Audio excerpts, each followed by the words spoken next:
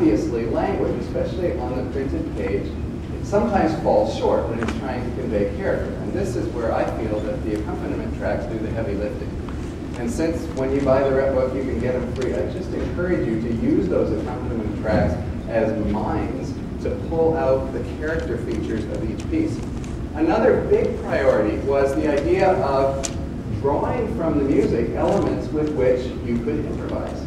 I hear teachers all the time saying, I'd love to teach improvisation. I hear students would like to do it, but we're all just a little scared. I know I was. To play something off the page, it was a lot scarier. So with each piece, with many of the pieces actually, we have tried to pull out some element that makes for a positive, can't go wrong improvisation experience.